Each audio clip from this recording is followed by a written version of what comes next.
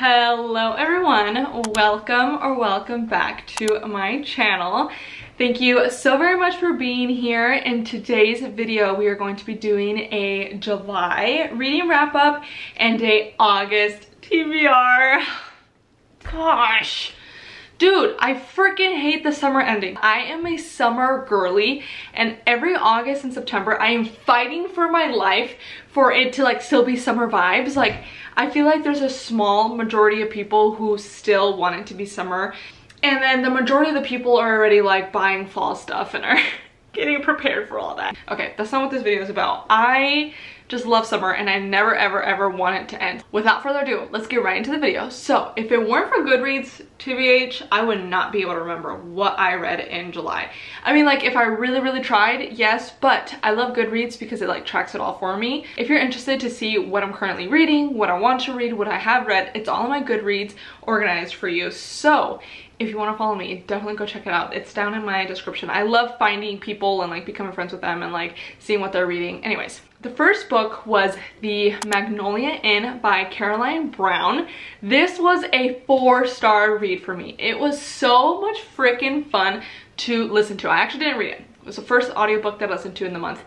It was so much fun to listen to. I was able to listen to it really fast. When I was showering, washing the dishes, like whatever it is, I was listening to that audiobook. It was so much fun to listen to. It was one voice actress playing all the roles, and I think that actress did such a good job. So she was the voice actress for our main character Jolene and also our main character Tucker. But she was also like the voice actor for like her aunt Sugar, and I can't remember her uncle's name, and then Sugar's 3 best friends, who were freaking amazing and so freaking funny to listen to.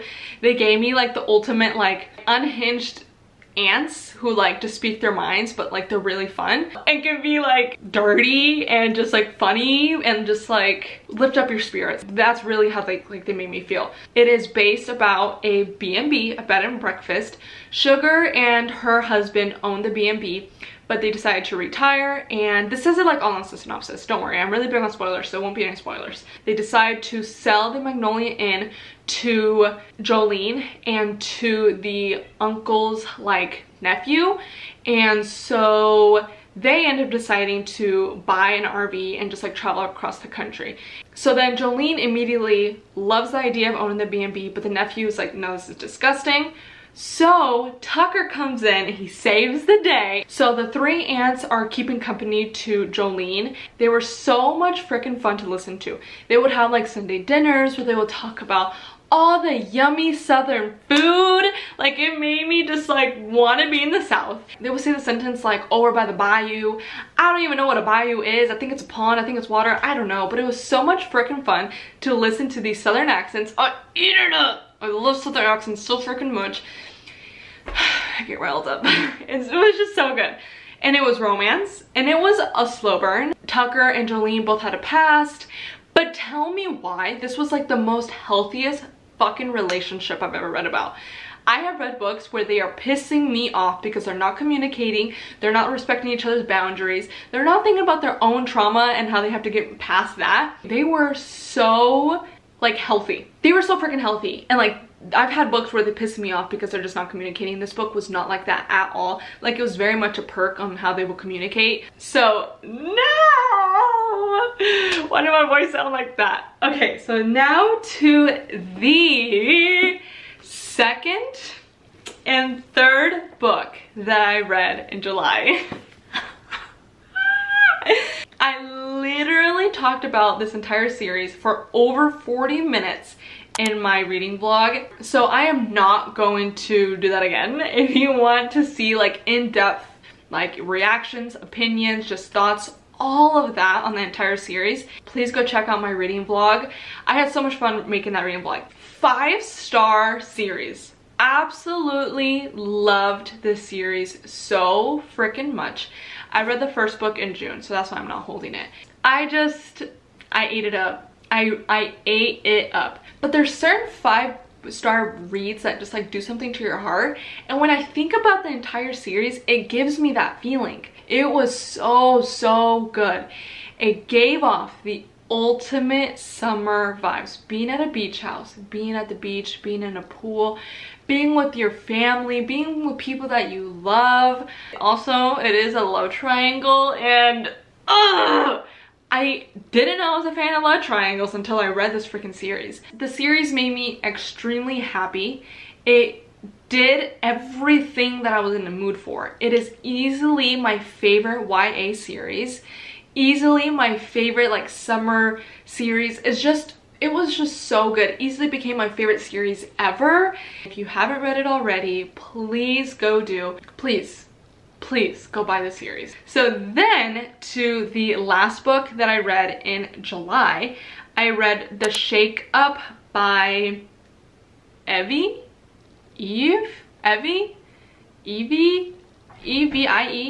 Michelle, Eve, I don't know. I was able to buy the first book for free on Stuff Your Kindle Day, and the book is like a little bit over 100 pages, so I knew that I had, I think it was like less than a week before the end of the month. I like the idea of starting a new book on the first day of the month. I have been trying to start books in the beginning. I mean, just as this month, and I don't know if I'm ever going to do it again. But either way, I just needed to find a book that was just going to be short and I would be able to finish before the end of the month. Ah! Oh my god! Dude, I freaking... that literally scared me so bad. I literally locked these cats out and they... oh my god. How the fuck did you... I literally locked these cats out because they kept making noise and Aria ran in. How did I not hear that? That's scary. That literally scared me so bad. I saw her run in and I was just so confused because like I closed the door. I think that I didn't latch it to where I hear the click. She pushed it open. But how did I not hear that? That's actually terrifying. How did I not hear the door open? I think I maybe did turn my head when I heard it, but I didn't see the door because it was just slightly open. Okay, and that was a little bit ago that I turned over there. Okay, The Shake Up. Okay, oh my god, that threw me off. So what I was saying was I was wanting to start a book on the 1st, so I needed something that was going to be fast. That's exactly what I was able to find. This book is just a little bit over 100 pages and it was so freaking good. This book just went straight to the point. It gave me exactly what I wanted, but they were also healthy, and that's what I love. I hate when relationships are toxic and they just don't freaking communicate. But like I said, I really want to read Magnolia Parks. So it's a small town roommate romantic comedy. It's the first book in the Capricorn I don't know why I'm saying it like that. It's the first book in the Capricorn Cove series. There's 11 books in the series, but hear me out, hear me out. The first book was just a little bit over 100 pages. The second book is like 80 something pages. I really loved the first book. It was really, really good and super spicy. He was just really charming and like he knew what he was doing, and if you know what I mean.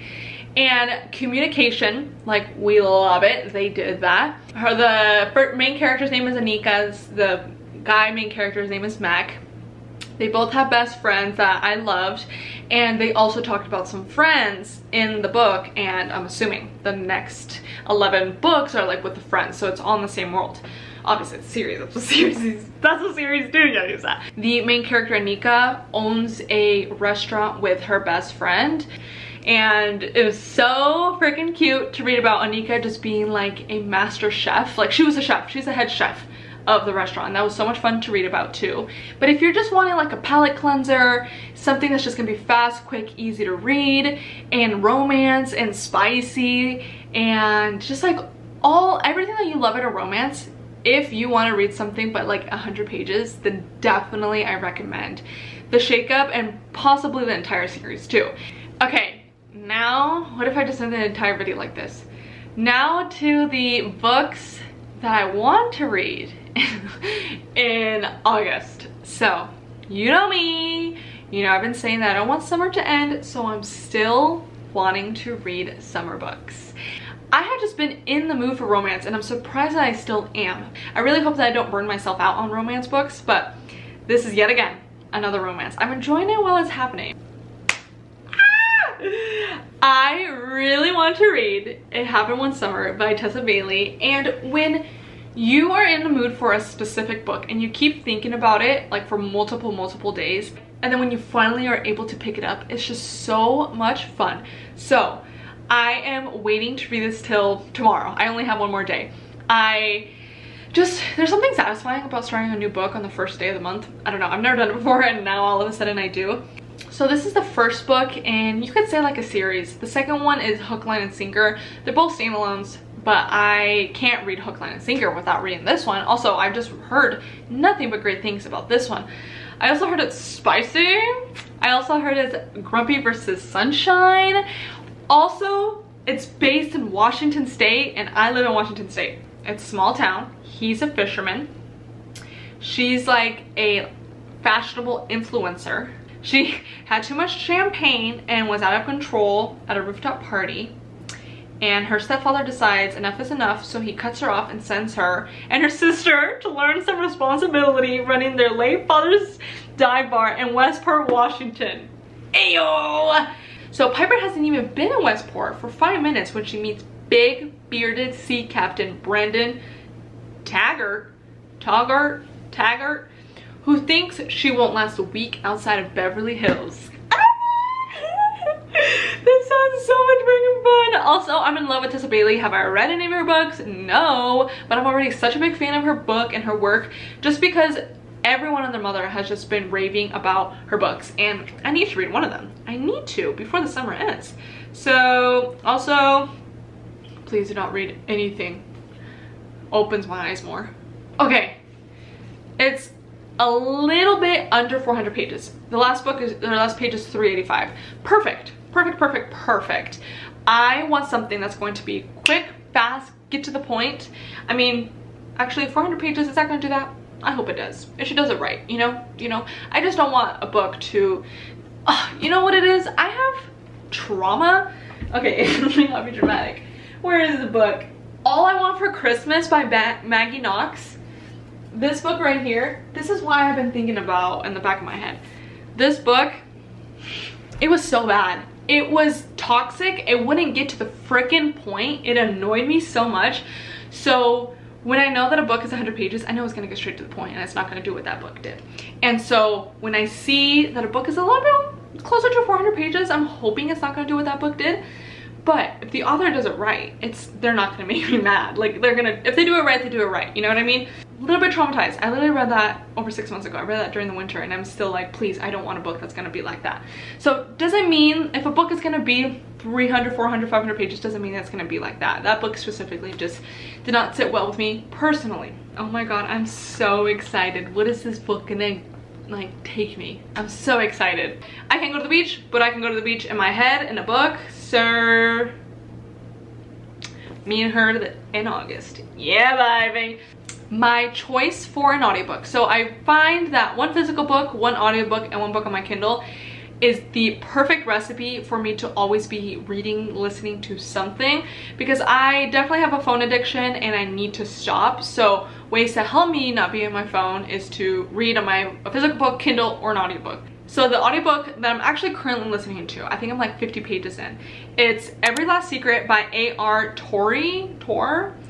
And so far, so good. It's giving me rich people who will get what they want when they want, and they're creepy. Let me read you a little bit of the synopsis, because me just saying that they're rich, scary people really doesn't do much. So it says, welcome to the neighborhood. Watch your husband, watch your friends, and watch your back. You see what I'm saying? It says Cat Winthrop, there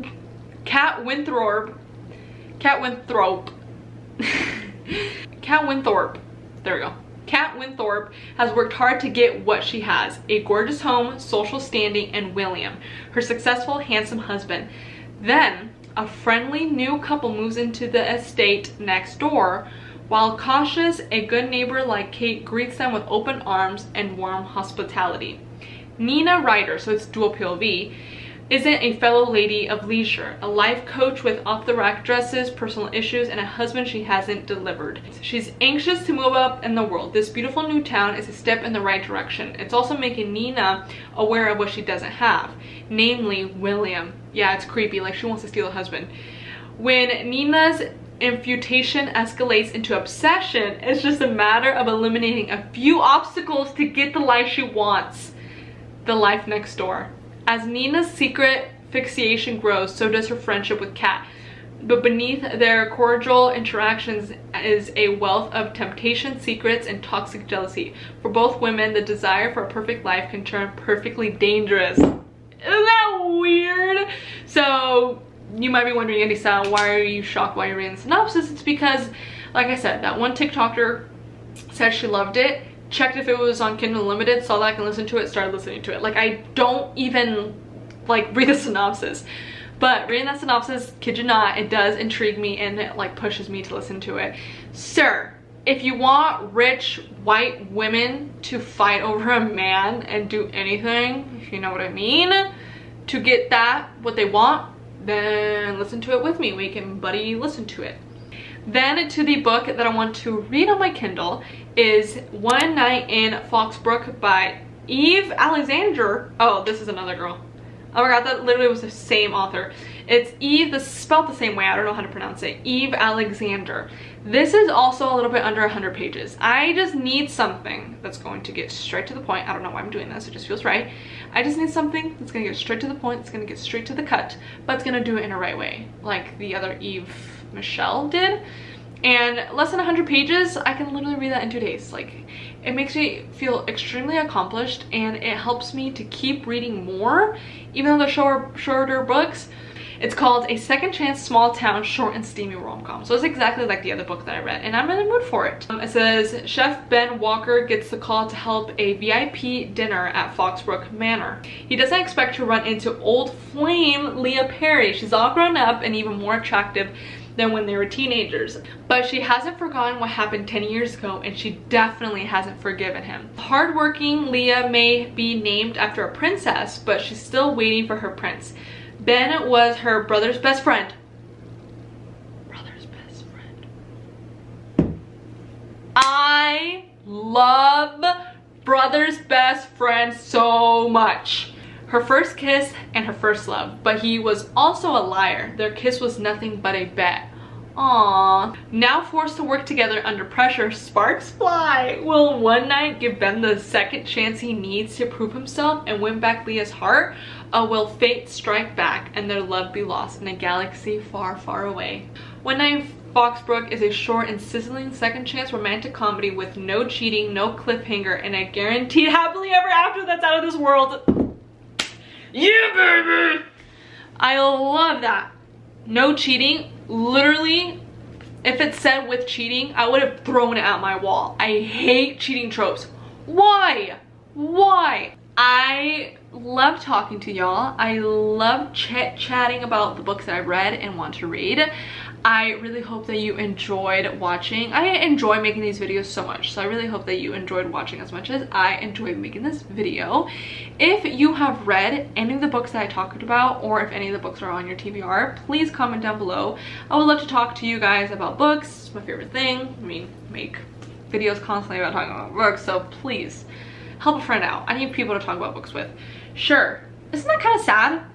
I need people to talk about books with, so I make videos on the internet to talk about books. That's kind of sad. If it was in a book, it wouldn't be. So let's just imagine my life as a book.